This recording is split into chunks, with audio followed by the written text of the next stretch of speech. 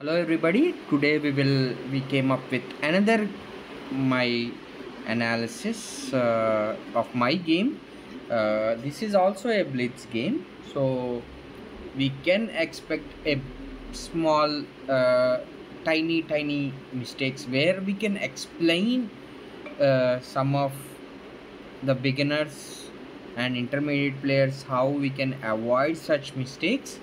Anyways, now let's the opponent started with d4 and black replied, which is me, replied with f5. Actually this comes under Dutch defense, even though it is surprising for beginners that this kind of f5 pawn moves is uh,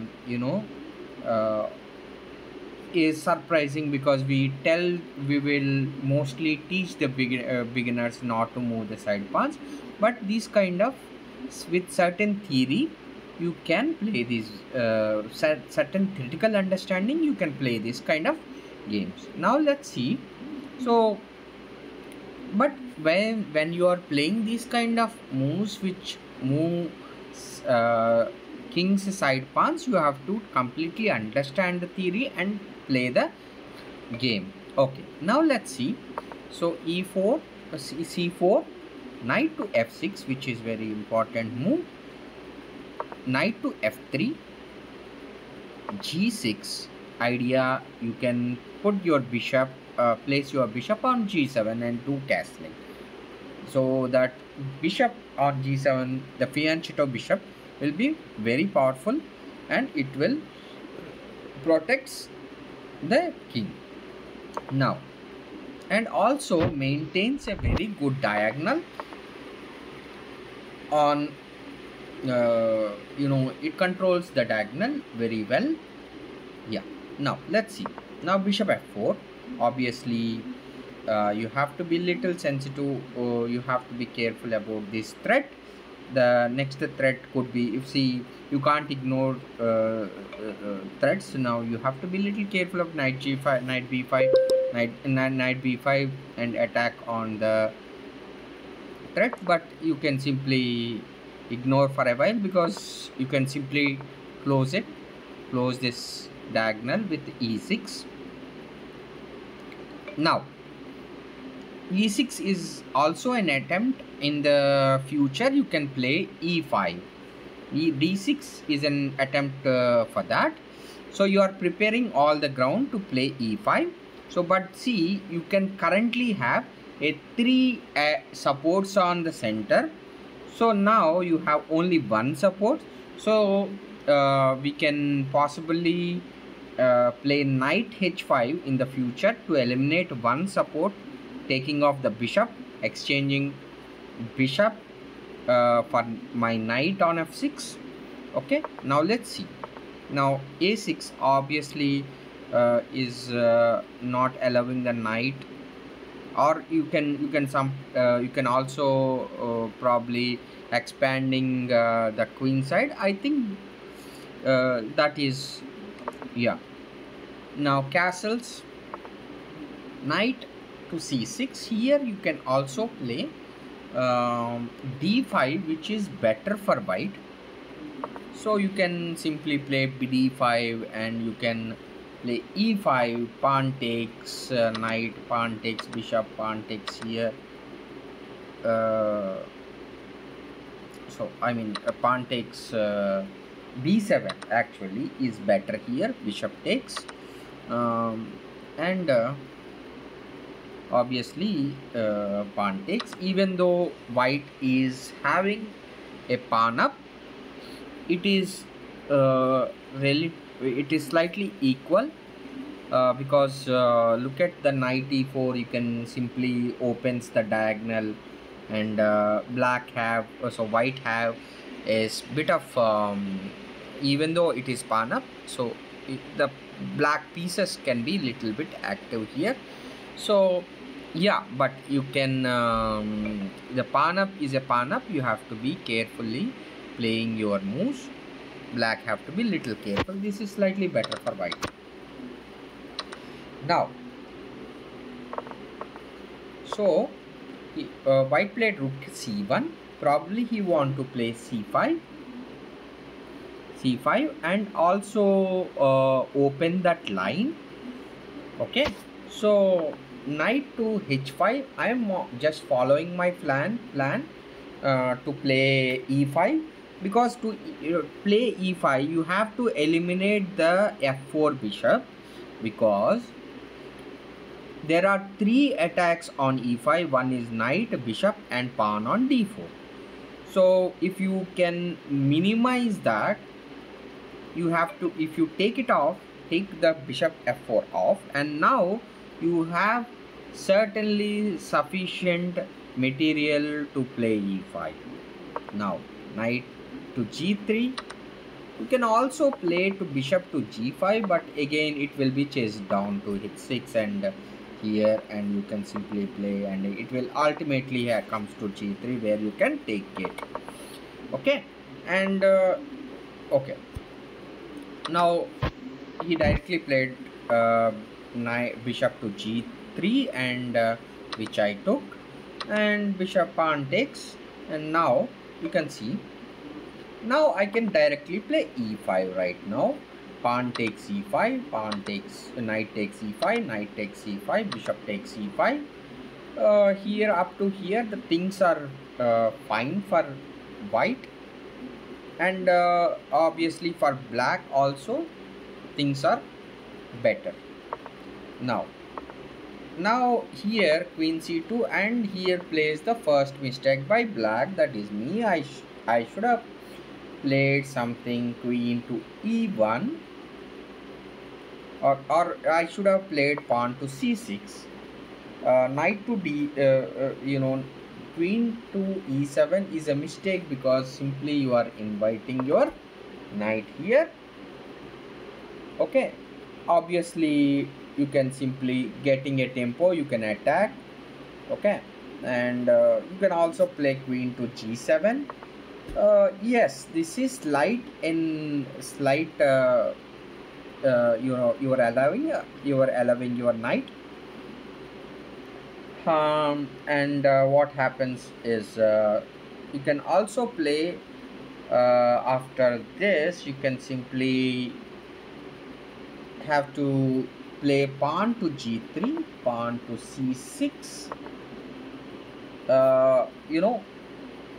pawn to c6, and you can simply play bishop pawn to f4. It is slightly interesting how it goes through, and as if now I think this is still better. I mean, bishop to d6, and knight takes it, queen takes, and bishop to g3. Still, I think still here white is slightly better, and let's see if there is any doubt, because my measurement is, see, you can because by this position I can just suggest that you can simply play rook d1 and try to get some attack on pawn d6, which is that potentially little bit weaker. So let's see that whether we have assumed correctly. Yes, slightly there is a slight advantage you can see from the engine. Okay, now this is what this is not happened in the game, but white played a different move of bishop to e3, bishop to f3. Now pawn to c6. Definitely I should and must avoid the knight on coming to d5. You should control that square. And rook to d1. I think rook to d1 is an okay move here. I don't think because at one point you can play, you may play something like f4 and kick off that bishop or something, or you can probably maneuver that knight to d2 and knight to e2 and to d4. Maybe you know, rook to d1 makes a little bit of sense to me. Yeah. So bishop to e6, completing the development of minor pieces. Pawn to b3. I don't think pawn to b3 makes sense for me here. Maybe he might be thinking that I will play queen to g7. But still, okay. Pawn to g3. Maybe b4. He can simply play b4 right away and try to, because b4 looks a battle. I mean, because b3, I don't know b3 is how accurate is that. So because b4 can also oh, but oh, the b, yeah, but interestingly b3 b4 is also a wrong move because you are simply giving a pawn. So b3 for a simple reason is okay. But if you think if you are playing b3, I suggest, I mean, for this you can simply play knight to e2. Idea is simply playing knight d4. This is slightly better, I think so. Okay, now let's go back. Now bishop to pawn to b3, rook to d1. I must play d5 pawn to free my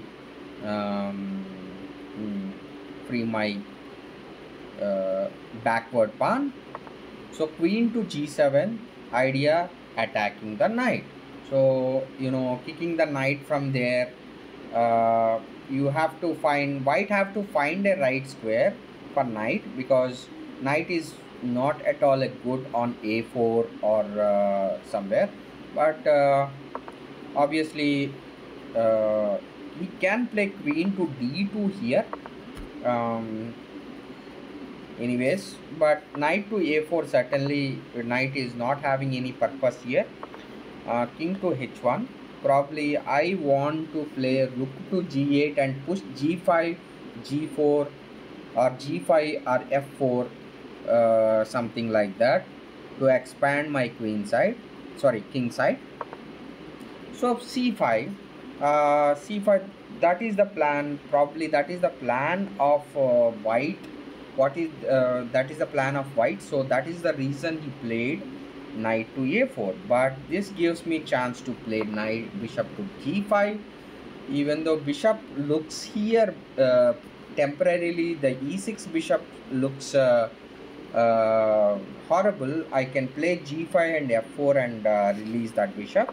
Now bishop to, again, another move that does not make any sense. Bishop to b6. I don't know what is the purpose of that move. Bishop to g7. Bishop to g7. Try to attack that knight. Not only attack that knight, but my main idea is not to place the knight, to to gain some time. I'm short of the time, and I can simply play e4, g5 and f4 soon. So g4, and I am about to play g5, and the opponent played g4. I think this is a big blunder here, because after taking this, it is simply I don't, what is the plan of g4? I don't understand what is white's plan of g4, because it helps black to implement his plan. Rook to e8. So my idea is to either play f4 or d5, which is in the future. Okay, pawn takes pawn, bishop takes, thanks for my bishop, which is which is also active. And one more thing is, you know, with this I have that space. I can simply, the queen can also go to, um, the queen can also go to h6 and try to do something over there. And yeah, now see, now you can see that bishop to b7, bishop to e7 makes sense here, and queen check here, and you get a simple, um, you know simple tempo, and queen have to retreat. And now comes a blow, queen to h7 check, and king to f1. Now a surprising and a beautiful move of d4, opening the center. Now if takes it, and he takes it, bishop to f4. Now forking it. Now not only forking it, and you are simply preparing a mate. Now the e1 rook is guarding the e file. Now queen f1 is a queen h1 is a mate. So queen moves, and queen to h1 is a checkmate. Thank you very much.